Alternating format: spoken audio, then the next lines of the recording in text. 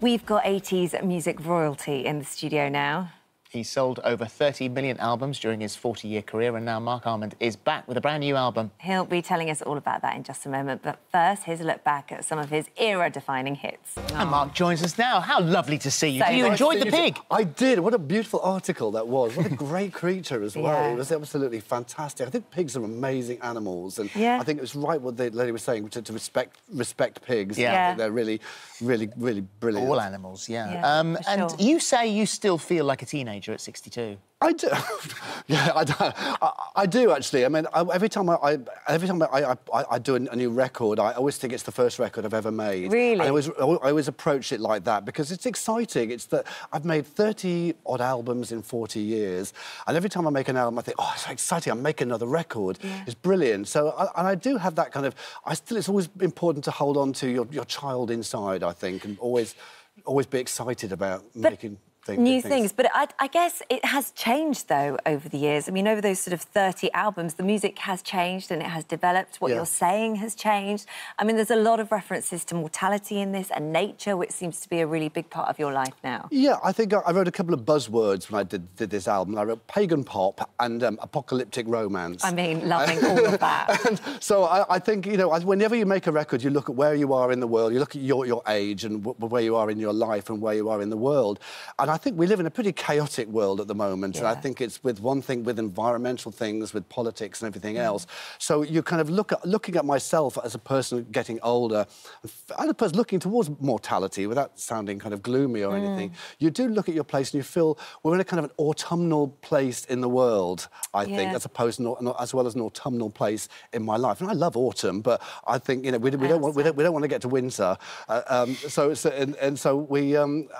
think, but it's also a great time for. It feels like that time of change happening, and with the album, as well as kind of looking at things like endings and mortality, there's also about new beginnings and about new things.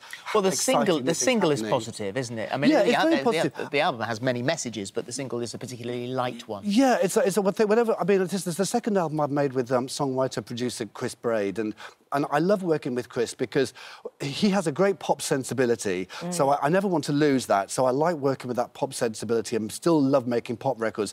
And he also has a great musicality as well. So with the Chaos and the Dancing Star, it's got a great mix of that musicality and pop as well, which is a great mix for me. I think we can have a listen.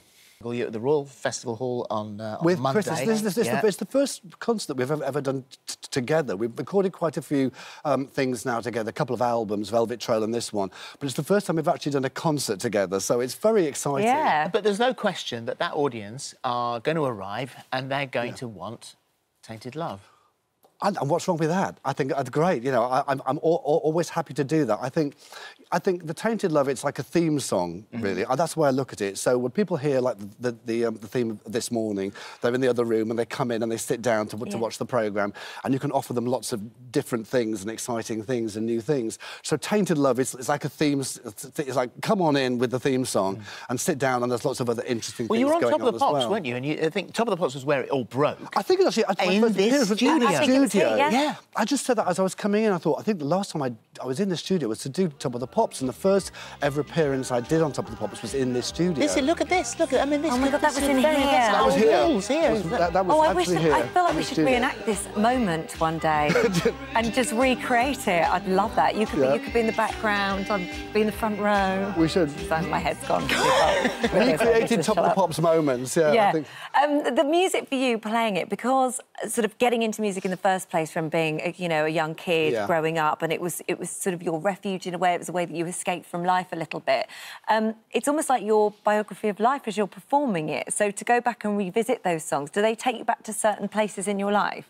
They do, but I think you have to. With a song like Tainted Love and Sailor Wave Goodbye, for example, I'm lucky to have songs like that because they've taken on a life of their own over the years, and whenever I play them, I'm very respectful to the fact that people have had great memories with those songs. They've grown up, had their first romance, their first love affair, even when they were at school, should I say, they've they're growing up through those songs. So I think you've always got to respect that and give them back to people. So even if I do lots of new songs from the new album, Chaos and the Dancing Star, I always say, well, here's some other things as well, because thank you for listening to all my new songs, and here's some songs that you you like as well. You can't be in the business and have the pedigree that you have had without there being extraordinary moments. Did Madonna turn down staying at your flat? Well, it was a strange thing because Madonna actually played at my 22nd birthday.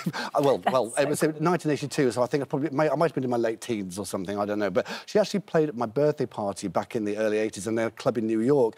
We'd been signed to Sire Records by Seymour Stein, the legendary music figure, and he'd also signed Madonna, and he said, I was at my party, and he said, I've got this girl doing a performance tonight, say hello to her. So I said hello to this girl. She's called Madonna. No and way. It's her first time she's one of her first performances. So she actually played at one of my... And did you know then could you tell she had that something? Well, I could tell, yeah, you could tell that she had something amazing, that special something. And were you in Earls Court? I was. I had a little escape place in Earls Court that I used to go to write at, because I never wanted to lose touch of my bedsit roots. So even though I had a flat of my own, I had this little secret getaway place to go and write, and where no one knew where I was and they couldn't bother me. And I was friends with her designer at the time, Martin Burgoyne, and Martin said to me, oh, Madonna's coming to London to do a promo thing, and the record company won't pay for a hotel for us. That's how long ago it was. And so, can we stay at your little flat? And I said, you can if you want to. I said, but I warn you. So I think they did actually turn up at the flat. I was away at the time, and they turned up at the flat, and they thought... No, I think anywhere will be better than this. It's so lovely to see you, Marc. So here we go. This is the album, Chaos and the Dancing Star. That obviously, that's straightforward. Okay, so that's straightforward. And look at that vinyl. However, you don't get that on stream. Hold on a second. Depending on which one you buy, the colour of that.